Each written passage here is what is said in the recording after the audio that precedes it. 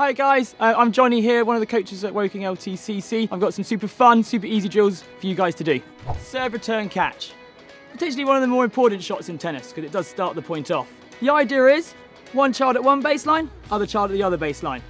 One of them has a racket in their hand, they pop the ball up, tap it over the net. Your partner can then come in and catch the ball. A really good top tip is to put some cones down the side.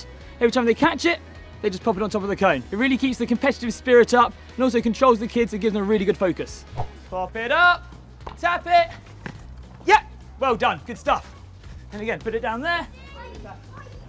Yes, super, I'm gonna put it back down.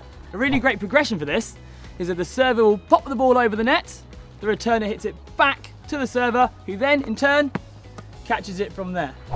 Up, hit. Now you've got to catch this, Greta. Can you catch it? Good, lovely. Pop it, tap it. Very good, Greta. Have it back, catch it.